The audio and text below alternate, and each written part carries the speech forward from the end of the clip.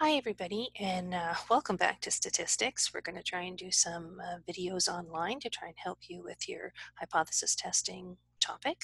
So I'm going to jump out to the PowerPoints right now.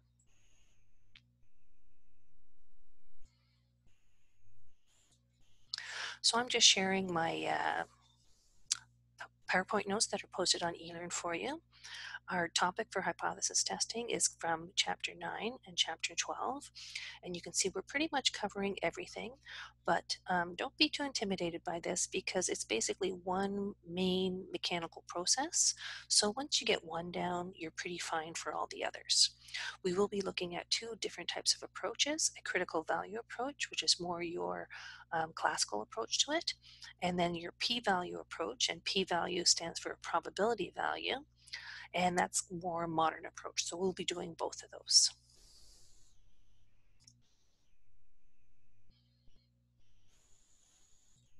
All right, so with hypothesis testing, we have some terminology. The first thing we have to sort out is that we're going to have something called a null and something called an alternative hypothesis. So the null is the hypothesis that we're testing. So for example, if we want to use today's situation, the hypothesis that I'm testing is that I'm actually still healthy. And we have a symbol for this that we have H subscript 0 or H naught to represent that null or hypothesis. And this is really what's currently going on right now, what is generally accepted to be true. We then have what we call an alternative hypothesis using the subscript HA, and that's what we think might be happening. So again, maybe using our situation right now, I think I might be sick. What test am I going to have to do?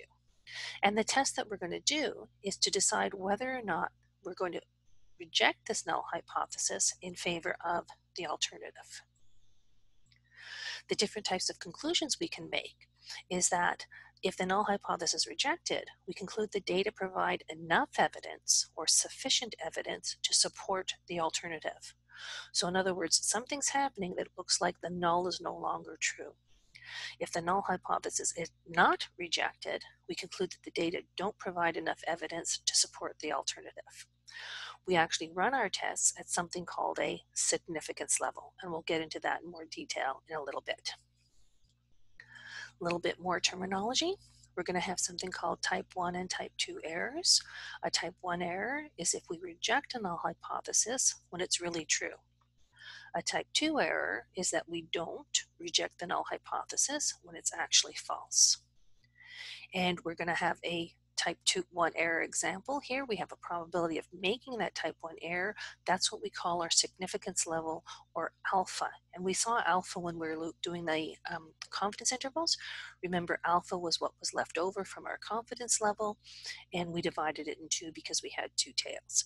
In hypothesis testing, we may or may not divide it in two, but we do have that new name now for alpha, our significance level. We have a relationship between type 1 and type 2 errors. And here we have that for a fixed size, the smaller we specify the significance level alpha, the larger the probability beta of not rejecting a false null hypothesis. Now, we're not going to be involved too much in these types of errors. It's just really a conceptual understanding that we're going for. Here's the overall process summarized for a testing one population mean when we know our sigma. So we know our population standard deviation. So notice how we have a z-test again. Our purpose is we're going to perform a hypothesis test for a single mean, and it's a population mean, so we're testing something about mu. We have the basic assumptions we've had before: simple random sample, a normal population, or our sample size is large enough. Remember, n greater than or equal to 30, but not greater than 10% of the population. And again, the sigma is known. Our null hypothesis, the format will be H naught is going to be our mean, population mean, is equal to the current, or mu naught, the current mean that's accepted. And our alternative will be one of these three tests. Either the mean is not equal to what is currently accepted, the mean is less than what is currently accepted, or the mean is greater than what is currently accepted. And these are two-tailed, left-tailed, and right-tailed tests specifically. We're going to decide upon a particular significance level, and we'll compute the value of what we call our test statistic. And remember, we saw this when we were doing sampling distribution of means. Our z-score was equal to the point of interest, x bar. Remember, we're plotting means right now, or averages, minus the population mean, so point of interest minus center, divided by our spread, sigma over root n. And sometimes we call that z naught. As I mentioned, we're going to have two approaches we'll look at. One is the critical value approach, and the critical value approach, and it's going to look very similar to what we did before with our basic normal model and a little bit with our confidence intervals. Here we have, in the two-tailed test, we have a region where we're not going to reject our null hypothesis, and we have the two little tails where we will reject the null hypothesis. So if our test statistic is in here somewhere, we don't reject. If it's in this area or in this bottom area, then we will reject. For a left tail or less than test, notice how our don't reject null hypothesis area is quite large, and we have a single alpha on the lower end. And this, if our test statistic Z is in this area, we don't reject the null hypothesis. If it is over here, then we do reject the null hypothesis. And then for our greater than test or our right tail test, we have our area here where if our test statistic is somewhere in this region, we don't reject the null. If it's down here, we do reject the null hypothesis. And then finally, step 5, we have to make a decision and then interpret our results. And as we start this, it's going to be a little confusing, okay? But it's going to take a little bit of time. But as we work through some examples, I think you'll find it getting easier. P-value approach, very similar to the critical value approach, but instead of looking at the Z statistic, what we're looking at is the area under the curve in the tails. And what we're going to do is compare that area, that p-value, to our chosen significance level alpha. And this is a formal rule. If that p-value area is less than or equal to alpha, we will reject the null hypothesis. Otherwise, we're not going to reject it. What that means is that, say I'm down here and my Z statistic is here, so I know I'm in the reject region. My p-value is going to be very, very small. And what that's saying is that the probability of my sample, my test statistic occurring is very, very tiny. But it actually did happen. So if it did happen, then something's going on to indicate that my null hypothesis might no longer be holding true. Here again is a different summary of the types of the tests: two-tail, left tail, right tail. We have some different names for it. So a two-tail test can be called a difference test, a not equal to test, or maybe even a change test. Our left tail test is typically either left-tailed or typically less than test. And then the right tail test is our greater than test. And as we go through examples, these will make a little bit more sense. We also have the don't reject H-naught regions identified now. So for the two-tail test, we have the central area that's don't reject H-naught, and we have the two tails where we do reject H-naught. And then conversely, for our less than tails, we have our do not reject region here, and for our reject region, it's the single little tail. And please notice, this is alpha here, but in the two-tail test, we have that same alpha, but it's split into the 1-2 pieces. And on the greater than test, again, the reject region is just the little tail on the far right. Now the tails in the distribution, they represent the extreme regions that are bounded by critical values. And here we have Z alpha, that's a representation of the critical Z. If our test statistic Z is over here, we don't reject H-naught. If it's over here, we do reject H-naught. So we're going to be comparing two things: our p-value to alpha and our Z test statistic to our Z critical. Now in our two-tail test, we have a rule that we can use again with that p-alpha. So remember, the critical region is in these two tails. So our p-value for our test statistic is going to be twice the area in the tail beyond the test statistic Z calculated. And we'll see that in more detail in further examples. In the less than test or left tail test, the critical region is just in this tiny tail. So the p-value for our test statistic will be the area to the left of our calculated Z. So remember, left tail test, p-value is area in the left. And then for our right tail test, just like the mirror image basically of the less than test, the p-value is the area to the right of the Z calculated. And again, this will make a lot more sense when we do some examples. So here's a definition of our p-value. We can call it a probability value. You'll notice here that I have a lowercase p. Sometimes in different texts and different screenshots I have, it's an uppercase p. Remember, we had this issue before with the p symbol. It means many different things. So the p-value in hypothesis testing is the probability of getting a value of our test statistic that is at least as extreme as the one representing the sample data. And the rule is, if your p-value is less than alpha value, you reject H naught. Now please, this is not a subtraction symbol. This is just the p-value, and this is the alpha value. All right, 4 basic parts to a hypothesis test. We state our hypotheses, what is currently accepted or believed, our null hypothesis H naught, what we think is new or different, our HA, H alternative. We select the model, and remember, we're going to be doing means where we know sigma and don't know sigma, and then we're going to do proportions also.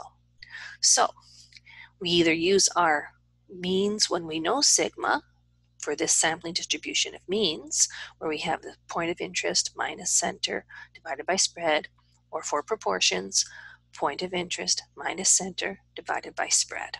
And notice we have the Z statistic here and the Z statistic here. We know sigma in this case, that's why we're using Z. We identify our critical values that are associated with our alpha values. Remember, and that's our chosen level of significance or confidence level. We perform the mechanics or the basic calculations. So the basic calculations are calculating these Z values here. And then we make some decisions and conclusions. And when we make a conclusion, we always have to remember our conclusion in the hypothesis test is only ever a statement about the null hypothesis. We never turn around and say, well, the alternative is true. We just say that we have enough evidence to reject H naught or not enough evidence to reject H naught. So be careful with that. So, and again, we're doing this in an academic setting, so we have to remember to recognize the context in business decisions. So here's an example where we have traffic studies during the period of photo radar have shown that the average free-flowing traffic of speed along the QEW is 106.4 kilometers per hour, and our sigma is known, 4.8 kilometers per hour. Since photo radar was removed, it's suspected that the average speed has increased. So the average speed of 85 cars during a non-rush hour period was recorded and found to be 108.2 kilometers per hour. With 95% confidence, what can we say?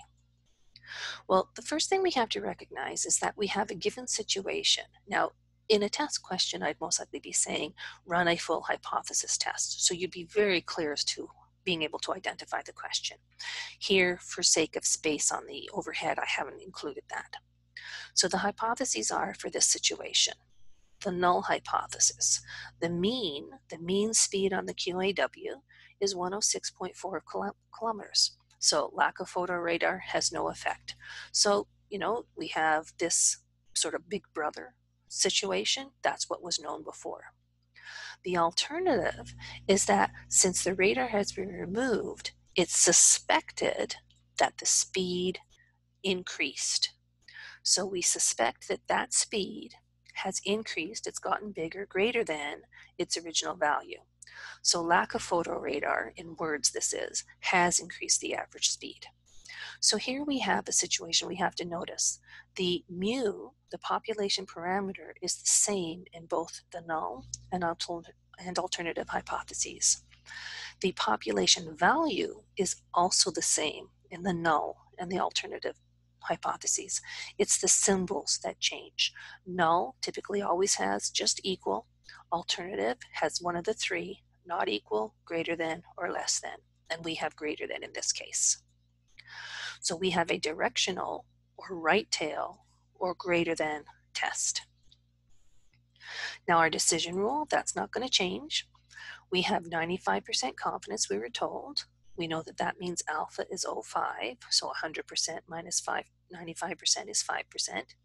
And it means our Z critical or Z star, however you like to do it, or Z alpha is going to be positive 1.645.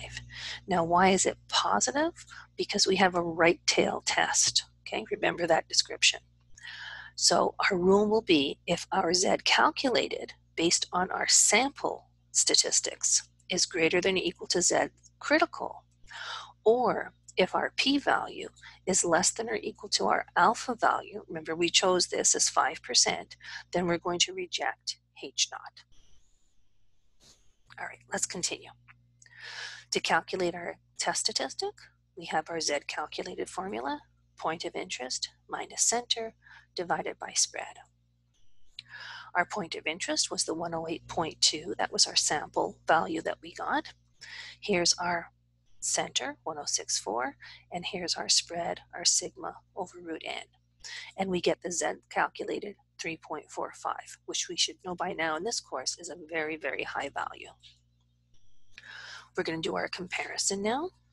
And here's our model where we have our unimodal normal model. We have our X and our Z scale. We have our population mean, 106.4. We have our Z critical, 1645. We have our alpha identified, 0.5. And now we can clearly see that our 3.45 Z calculated is going to be way, way over here somewhere. So what region is it in? It's in our reject region. Okay, so there's our Z calculated, and I've shown it with this red little cross circle, way, way over to the right. Remember, in a right tail test, the p-value associated with this Z calculated is the area to the right of that value. So what we do is we look up our Z calculated, 3.45. Remember, our table gives us the area to the left, but we need the area to the right. So 1 minus that value, 3. So remember, our rule is if the p-value is less than the alpha, we reject H naught. So here our p-value is, for all intents and purposes, 0, is indeed less than our alpha value of 0.5. So we're going to reject H naught. And please notice, both methods, critical value approach and p-value approach, must have the same results. If they don't, then you're doing something wrong. Our overall conclusion then, we'd have a statement saying that given our 95% confidence level or at a 5% significance level, we could say it both ways. And in our sample size of 85, we have sufficient or enough evidence to conclude that the average rush hour speed has indeed increased. So the fact that our test statistic was way, way over here and the p-value is very small, it shouldn't have happened, but it did. So that's an indicator that the null hypothesis is no longer valid and that we should reject it. And it looks like the speed has increased.